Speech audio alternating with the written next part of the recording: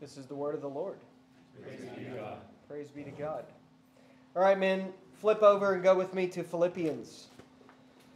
Philippians chapter 1, verse 21. A simple verse in its truths, but profound in application and an expansion from the rest of the Scriptures. As you're finding your place there, let me open up with just a few words of introduction. Let me start by asking you this question. How on earth can anyone overcome the fear of death? How can anyone overcome the fear of death? Last week I taught the children in our church history class at our homeschool co-op. I taught them about John Rogers. If you haven't ever heard of John Rogers, you need to study into his life and especially look at the way that he died. Rogers was the first Englishman who was martyred under the reign of Bloody Mary. John Rogers is actually the guy who first published the English translation of the Bible from the original languages, because Tyndale was strangled and burned to death before he completed the Old Testament translation. So Rogers, who had worked with Tyndale, ends up translating the rest of the Old Testament, and then he's the first one who publishes it. It's called the Matthew's Bible. And Rogers then gets to publish it, and he wasn't put to death for translating or publishing the Scriptures like Tyndale was. The Lord changed the king's heart as Tyndale prayed with his last breath. He prayed, "Oh Lord, open the King of England's eyes." He did, so Rogers gets to publish it. And then Rogers gets in trouble again because he preached against the Roman Catholic view of the Lord's Supper, that Christ is re-crucified every time that they partake in Mass. And so he preached against that and preached what the Scriptures actually say about the Lord's Supper, that it is a spiritual feast, but not in any way a physical one, and no re-crucifixion of Christ. So they arrest John Rogers. They put him in jail, and then finally they're leading him out, and apparently he was number one on Mary Tudor's hit list. She wanted John Rogers to be killed first. So he's being led to the stake to be set on fire and burned to death.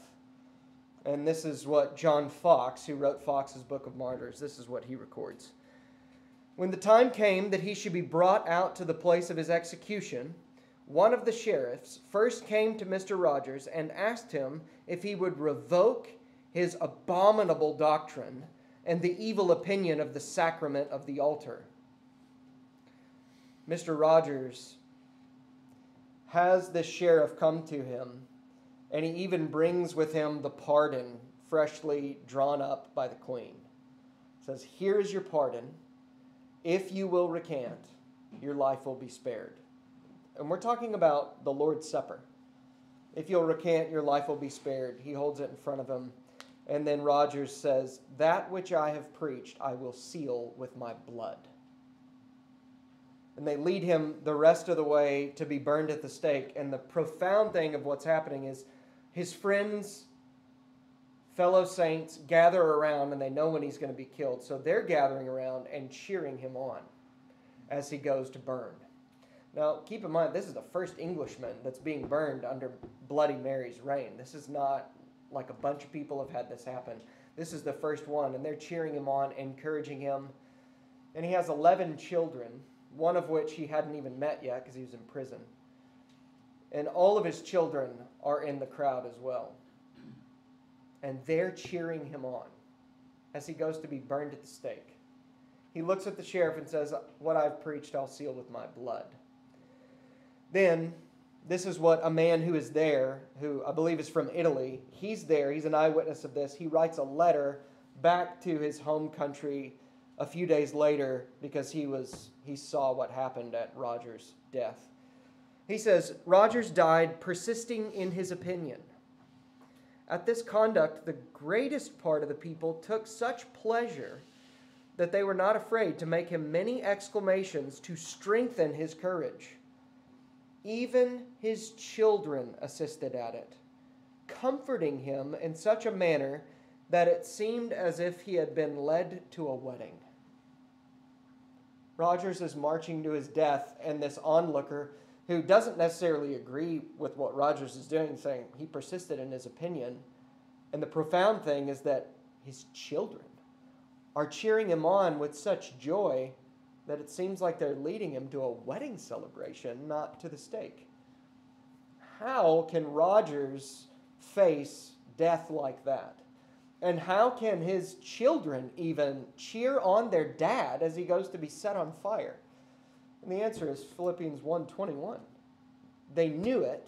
They believed it. For me, Paul says, to live is Christ, and to die is gain. Rogers and all the other men that were martyred, they knew that truth. They knew that death is gain for the believer. And the profound thing, I think, about that story is the fact that Rogers had instructed his wife and his children so much that his wife brings all of the children to the place where her husband is going to be killed. And the children aren't just there weeping, they're cheering their dad on and saying, you can do it. Be faithful to Jesus. You're going to be with Jesus soon. This is what you and I should all desire our wives and our children to do. They know, because Christ died to kill death, that death is now a gain for believers. I want you to make that your prayer, that your children would love Jesus so much, they would lead you to your death rejoicing, knowing that Dad's about to be with Jesus, and we will be someday too. They knew what this text teaches. Look at it in your own Bible. Paul says, to me, to live is Christ, and to die is gain. To die is a benefit, is what he's saying. So what I simply want to do is just point out that first part to you and then ask the question, why is the death of a believer gain? I don't think that I'm going to tell you anything you don't already know tonight. So if you're curious about new information, you're probably not going to get anything new. But men, would you please just meditate on these great truths that are revealed in the Scriptures of why death is gain for we who belong to Christ? I'm going to exhort you to, when we're finished, to meditate upon them and then teach these truths to your wife and your children. They desperately need to know these. And do it with the mindset of, I want my children and my wife to know that death is gain in Christ, so much so that my wife would bring my children to my execution and my children would cheer me on as I died for Christ. Keep that in your mind. I want them to have such a clear understanding of why death is gain that they would respond like Roger's wife and children. So, first truth. For the believer, life is Christ and death is gain. Life is Christ. He means for me to live is Christ. If I live, everything that I'm doing is for the glory of Christ, by the direction of Christ, through the power of Christ. Everything I'm doing is about the Lord Jesus Christ. To live, just think about the profound way he's even saying it. He's just saying to live is Christ. Life is Christ. It's not Christ is first and I am second and, all that kind of stuff. He's like, no, Christ is everything. Christ is first, second, third, fourth, fifth, and everything falls under the lordship of the Lord Jesus. To live is Christ, and to die is gain. So let's focus mostly on the second. Why is the death of a believer gain?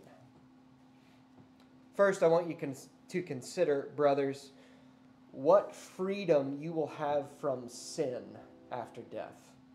Consider what freedom you will have from sin after you die, and you will see one of the reasons Paul says death is gain. First, after death, you will become free from any stain of sin. You will become free from any stain of sin. Ephesians 5:27. Christ died to present the church to himself in splendor, without spot or wrinkle or any such thing, that she might be holy and without blemish. That will not be a concrete, subjective reality for you until you die. Why is death gain? No more stain of sin. Secondly, after death, you'll be freed from the indwelling of sin. After death, you'll be freed from the indwelling of sin. Paul says in Romans 7:23 and 24, sin dwells in my members. Sin dwells in my members. Wretched man that I am, who will deliver me from this body of death? This is Paul post-conversion. This is not pre-conversion. This is him post-conversion. He says, I still have this indwelling sin. Who will deliver me from this body of death? And we know ultimately Christ will. That's why he says, thanks be to God. But in another sense, death will. Death will deliver you from this body of death, this indwelling sin. Thomas Boston says, sin's reigning power is broken in sanctification. It no longer reigns over us, yet it still abides as a troublesome guest. But at death, sin is plucked up by the roots. No more indwelling sin for you, men, after you die. Third, after death, you will be free from any temptation to sin. No longer will sin just not only dwell in your members, you will not even be tempted. James 1:14 says, each person is tempted when he is lured and enticed by his own lusts. But men, when indwelling sin lies in the ground with the body of death, and your souls rest perfectly in heaven with Christ, how can you be lured and enticed any longer by your evil lusts? You can't be. Temptation to sin will be gone when you die. Fourthly, after death, you will be free from any commission of sin. Not only from the stain, from the indwelling of it, from temptation, but from ever committing sin again. In 1 Thessalonians 5:23, Paul says, now may the God of peace himself sanctify you completely. And at your death, that will be complete. That will be complete. No longer committing sin. Fifthly, after death, you'll be free from the possibility of sin. From even the possibility of it. He says in Revelation 3:12, Christ in his letter to the churches, he says, to the one who conquers, I will make him a pillar in the temple of my God. Never shall he go out of it. The image is of a pillar that is stable and steadfast and will never move. I will make him a pillar in the temple of my God. Never shall he go out of it. The possibility of sin will be gone. Sixthly, after death, you will be free from the presence of sin. You'll be free from the presence of sin. Revelation 21:27, but nothing unclean will ever enter that holy city, nor anyone who does what is detestable or false, but only those who are written in the Lamb's book of life. The presence of sin will be banished. From the new heavens and the new earth, nothing unclean will ever enter it. So you need to first, there's a reason that I bring this up. Death is gain because of the total and complete freedom from sin. There's a reason I put that first. And it's so that you can examine yourselves. And you can teach that truth to others and tell them to examine themselves by it. All these 6 particulars that I've just pointed you to about being set free from sin, does that get you excited? Or as I'm going through these, you're just like, yeah. Okay. Or is it rather, I can't wait to not sin against my sovereign Savior any longer? That's a test, I think, that you can put before yourself and say, am I a Christian or not? An unbeliever would hear everything that I just told you and just go, that's why you think death is gain? And while they might be actually calling themselves a Christian, and say, how can you actually be born again and not hate sin and hate that which your Savior died for? But this is a test. See, how excited are you, men, that you will be completely free from sinning against God? Examine yourselves by that. If that is you, if you can say, oh man, I'm sick of sinning, then praise the Lord. Because that is not what the natural man thinks. That's not what the natural man loves. That's not what the natural man hates. He doesn't hate sin. But if you do, that's evidence that God himself has caused you to be born again. He's given you a new mind, a new will, new affections. So praise the Lord and rejoice, men. One day, sin itself will have a funeral. You'll lay flowers on its grave, and it will never be dug up again. Praise the Lord. This is why Paul can say, death is gain. No more sin. No more sin against the Lord that I love. But consider also not just the fact that you'll be free from sin. Consider, brothers, what unity you will have with holiness after your death. You will not only be sin-free, you will be perfectly holy. Perfectly holy. After death, Hebrews 12:23 says, the spirits of the righteous made perfect. When you go to heaven, even now, in the intermediate state, in heaven, not yet in the new earth, after your glorification, not even that, at the moment of death, your spirit goes to be with the Lord, your body goes into the ground, and your spirit is made perfect. Perfect in holiness. And then, also after death, you will walk in perfect holiness. This is the imagery that God uses through Isaiah in Isaiah 35:8. So Hebrews 12:23, the spirits of the righteous made perfect. And then Isaiah 35:8 shows that we will walk in perfect holiness. And a highway shall be there, and it shall be called the way of holiness. The unclean shall not pass over it. It shall belong to those who walk on the way, even if they are fools, they shall not go astray. Even if they are fools, they shall not go astray. That's simply to encourage you. To say it doesn't matter who you are. If you're united to Christ, you will not go astray. Brothers, you will not only be totally free from sin, you will be made perfect in holiness. There's another test. Compare those two. I think for a true believer, you will be more excited about being free from sin than made perfect in holiness because you have so little experience with holiness.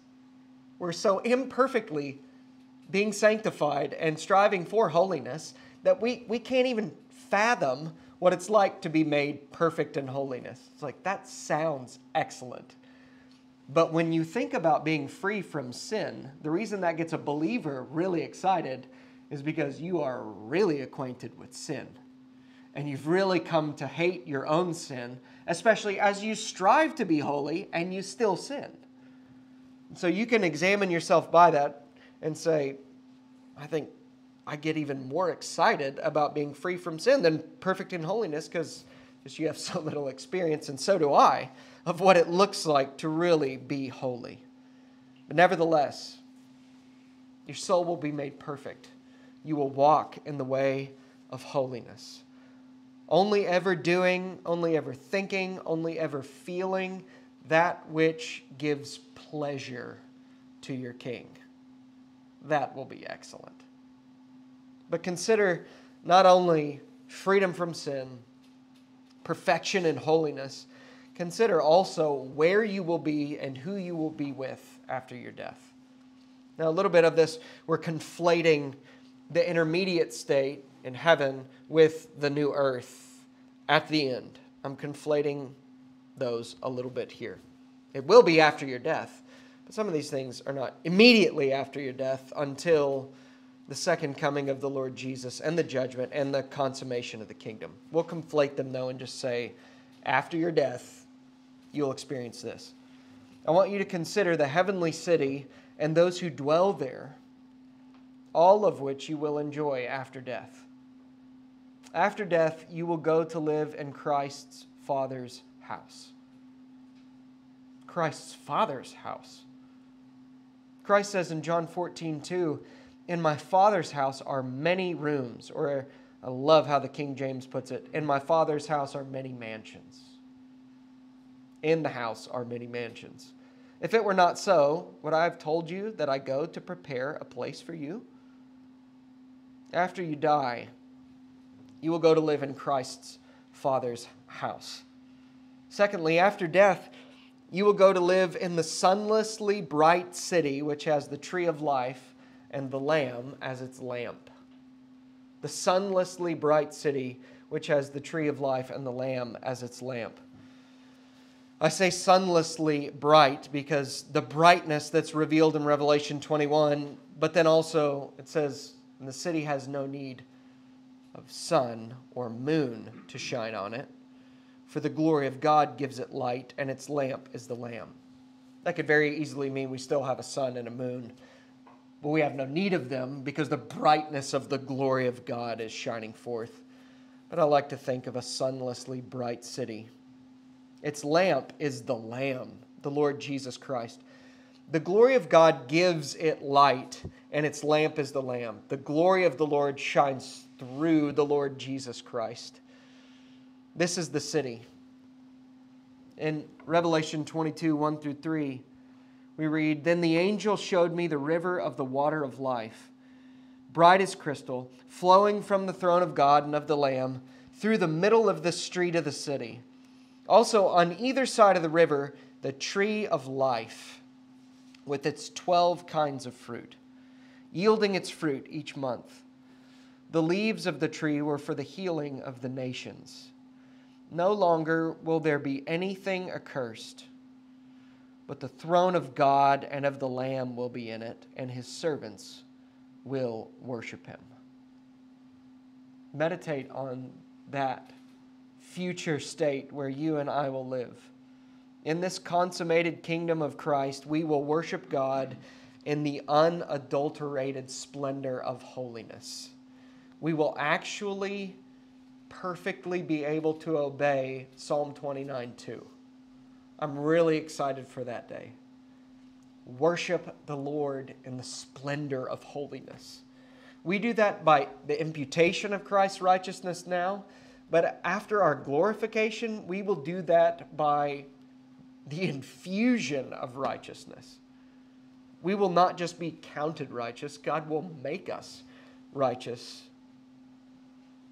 Third, as we consider the city and those who dwell there, after death, you will be surrounded by the elect angels and other saints made perfect. Have you even thought about the fact you're going to be surrounded by God's elect angels? Get to speak to them, get to gaze upon even their beauty. And God will be glorified as you get to enjoy something He's created. You'll get to meet and speak with the angels and with other saints who have gone before you. Just think about the men that you've looked up to in church history. You'll get to meet them. You'll talk to them. Think about your loved ones who have died in Christ. You'll get to meet them and talk to them. Hebrews 12, 22 and 23. "But you have come to Mount Zion and to the city of the living God, the heavenly Jerusalem, and to innumerable angels in festal gathering, and to the assembly of the firstborn who are enrolled in heaven, and to God, the judge of all, and to the spirits of the righteous made perfect." After death, you'll be surrounded by the elect angels and other saints made perfect. Fourthly, concerning where you live and who you live with after your death, you will be reunited to your loved ones who died in Christ. You'll be reunited with your loved ones who've died in Christ. 1 Thessalonians 4, 13 and 14. But we do not want you to be uninformed, brothers, about those who are asleep. Means those who have presently died. That you may not grieve as others do who have no hope. For since we believe that Jesus died and rose again, even so, through Jesus, God will bring with him those who have fallen asleep. Those who've fallen asleep in Christ, that's I think the amazing thing about how Paul talks about death. He calls it sleep. Because if you're united to the Lord Jesus Christ, it really is just like taking a nap that he'll wake you up from. You will be reunited with your loved ones. And I think the Scriptures give us evidence that even your children who have died in infancy or died in utero, I think you'll see them.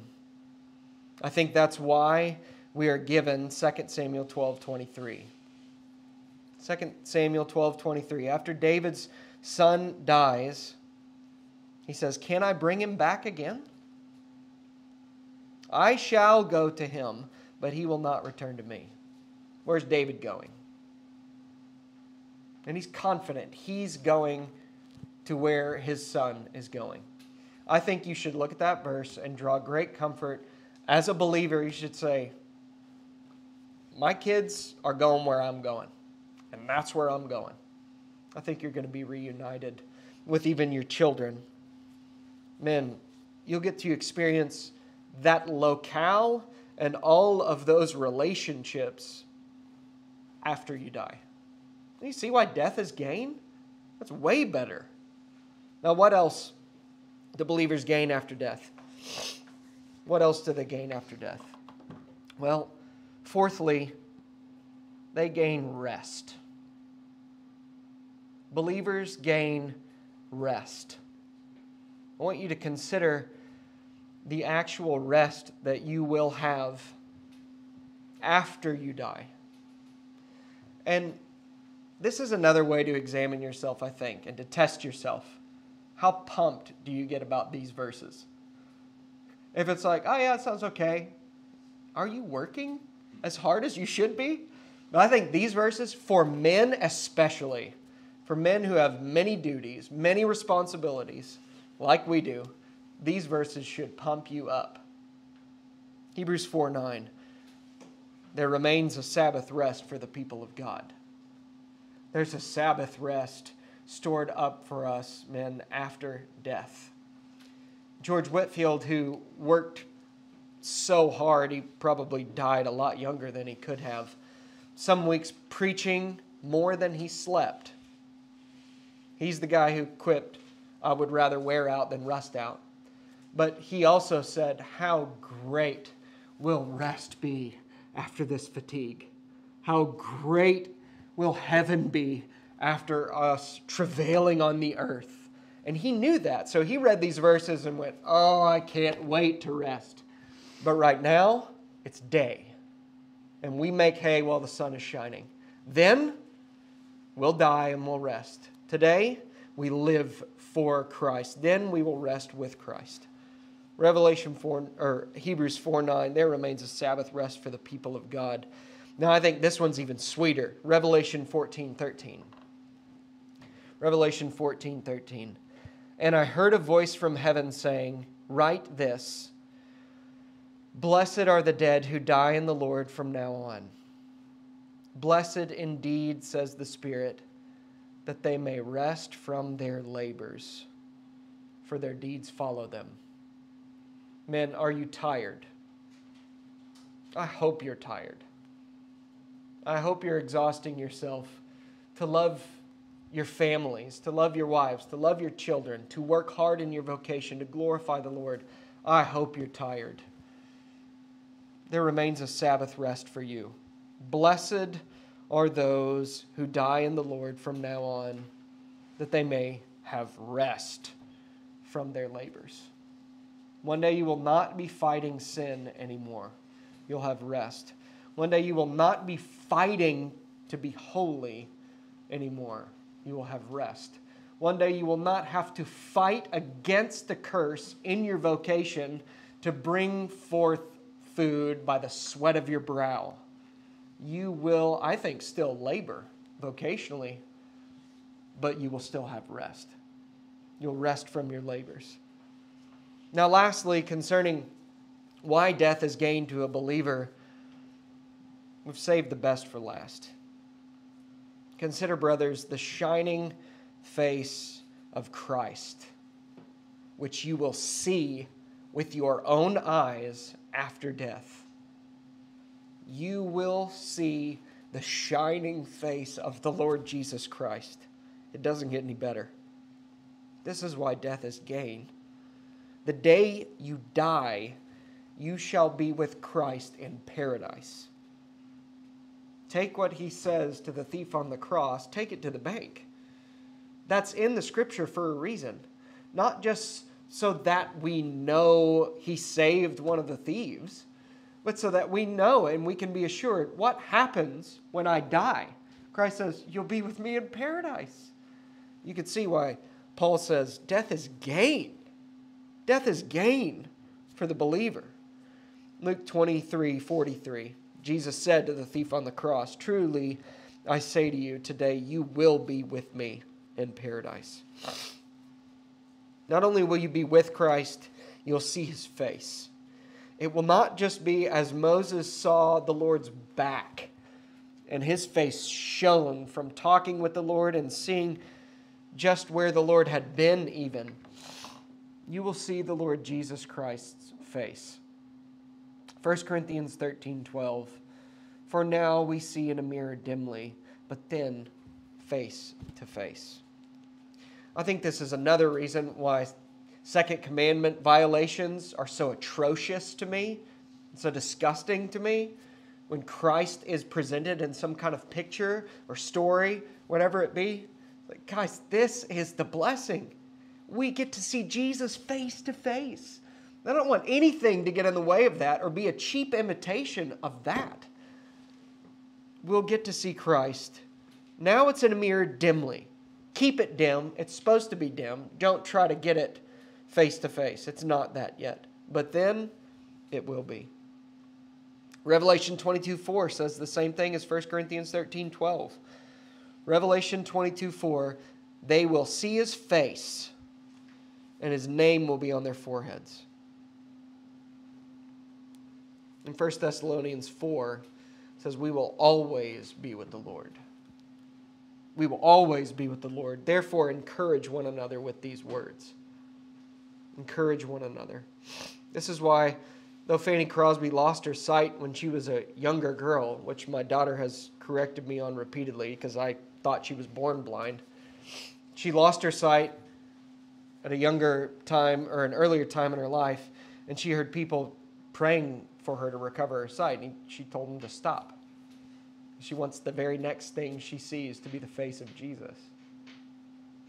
She knew those promises, and she couldn't wait to see him face to face. So, how do we make use of this? Let me give you warning, examination, rebuke, comfort, and exhortation. The warning that you should draw from this passage, and to live is Christ and to die is gain, is this. If you are not united to Christ by faith alone, in him alone, death is not gain for you. Death is not gain for you unless you are united to Jesus through faith. He has paid for your sins. His righteousness has been imputed to you. Anyone whose faith is not in Christ alone, death is not gain for them. Death is gain only for the believer. Death is the end of all terrors for believers, but I believe it's in Job that he says, or maybe it's Ezekiel, that death is the king of terrors to an unbeliever. The king of terrors is death. So use that warning. Help other people see. Show them the great blessings and benefits of belonging to Jesus, and then warn them. If they're an unbeliever, warn them. Your death will not be gain. This life will be as good as it ever gets. And you will die, and you'll be thrown into hell, and you will get for an eternity, every second, what you deserve for your sin. The fire will never burn out. The wrath will never be satisfied. This is what you deserve for your rebellion against your Creator. And then tell them to go to Christ, and your death can be turned into gain. Examine yourselves also. Can you say with Paul, to die is gain? Can you really say that? If you knew you were going to die tomorrow, do you trust the Lord enough to take care of your family? Can you still say, death is gain? It's better to depart and be with Christ. Or do you have some bucket list things that you really want to get done because somehow you think that's better than being with the Lord Jesus? I'm not trying to get you to shirk your responsibilities or say, I want to leave everyone hanging. That's not what I'm talking about. Can you really say, death is gain? Maranatha, come Lord Jesus. Can you say, come and take me? In Bunyan's Pilgrim's Progress, at the very end, death is the river that must be crossed to get to the celestial city. And it's as if Christian, the character, must be willing to drown in the river to get to heaven. That's the picture that Bunyan presents. Men, this rings true, doesn't it? To get to the celestial city, you got to be willing to drown. You have to die. But can you, like Christian, enter that river, though death is frightening, but knowing the celestial city is on the other side? You say, death is gain. I have a champion who's gone into the grave and got out of the grave and told me that to be absent from the body is to be present with the Lord. I have nothing to be concerned about. Death is gain. If you do not say to die is gain, you need to be rebuked. Because somehow you think that your idea of what should happen, or even this life that you're living, somehow you think that's better than being with the Lord Jesus Christ. Let that serve to rebuke you. If you cannot say to die is absolutely gain, then I would ask you, if that's you, what has stolen your affections? Have you abandoned your first love? To die is gain because you get to be with Jesus. Teach your family that. Teach your wife that. Teach your children that. And if you can't say to live is Christ, well, let that serve as a rebuke to you as well. You can't just be sitting on your hands and say, well, to die is gain. I just can't wait to die. You need to be able to say the first part of that too. To live is Christ. To die is gain. I'm hard pressed between the two, like Paul says. If I live, it means I'm fruitful labor and I'm going to work hard for God's glory, for other people's good. And if I die, I get to go and be with Jesus. That's way better, but I'm hard pressed between the two. You need to be able to say both. To live is Christ, to die is gain. But draw comfort from this verse as well, men. You who believe, meditate on the fact that harms will be healed. There are no harms that have happened to you or any other believers in this life that Christ will not heal. All harms will be healed. All wrongs will be made right. The just God will vindicate His holiness and vindicate His saints. If Christ stood in your place, men, see Him now. Imagine Him resurrected and standing next to your deathbed. Imagine Him standing next to your deathbed. See His arms outstretched as your breath starts to fade away. See Him holding each of these promises we've looked at tonight, written with blood on a blessed scroll. Hear Him saying to your dying soul, look how much I paid to make your death gain. See Christ saying, look at my cross and look how much I paid to turn your death into gain.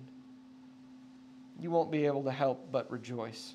If you see what a gain your death is and what Christ paid on the cross to make your death gain, you'll be able to easily say with Paul, for to me to live is Christ and to die is gain. So my exhortation to close is just two things. Meditate on these truths and teach those in your charge. Teach those under your care why death is gain for a believer. And don't be dismayed when your younger children or any of your children for a while are saying, I do not want to die. Give it time. Be patient. That's, I think, a very natural, and that's not a bad sign to say, I do not want to die. It's fearful. Teach these truths to your wife, your children, Christ's church. Teach it to the nations. And I beg you to meditate on these truths and say with Paul, to live as Christ and to die as gain. May God grant us the ability to do that. Pray with me. Our Father, we ask you to help us understand what Paul is saying here and to experience the same kind of thoughts and desires as he did, to say, to live is Christ and to die is gain. We long for the day when we will see you face to face. We long for the day when we will rest from all of our labors. And we thank you for your promises.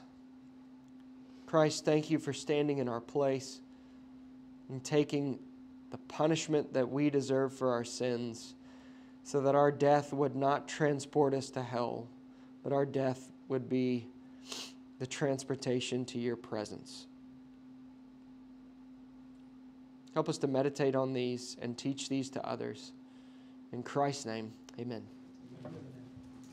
All right, men, let's stand up and sing Psalm 16, 7 through 11.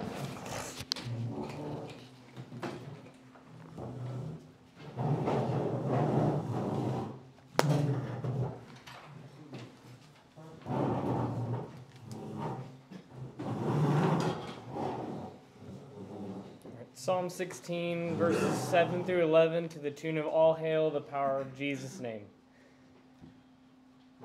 I bless the Lord because he doth by counsel me conduct, and in the seasons of the night my reins to me instruct.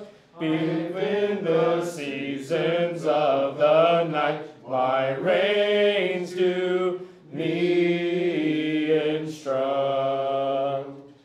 Before me still the Lord I setteth, it is so that he doth ever stand at my right hand. I shall not move, it be, doth ever stand at my right hand. I shall not move, it be. Because of this my heart is glad, and joy shall be expressed, even by my glory and my flesh in confidence shall rest, even by my glory and my flesh in confidence shall rest. Because my soul engraved to dwell shall not be left by thee, nor wilt thou give thine Holy One corruption to see, nor wilt thou give thine Holy One corruption to see. Thou wilt me show the path of life, of joys there is full store. Before thy face at thy right hand are pleasures evermore. Before thy face at thy right hand are pleasures evermore. Our Father in heaven, glory be to your name. Help us be glad and rejoice and say with Paul, your saint, to die.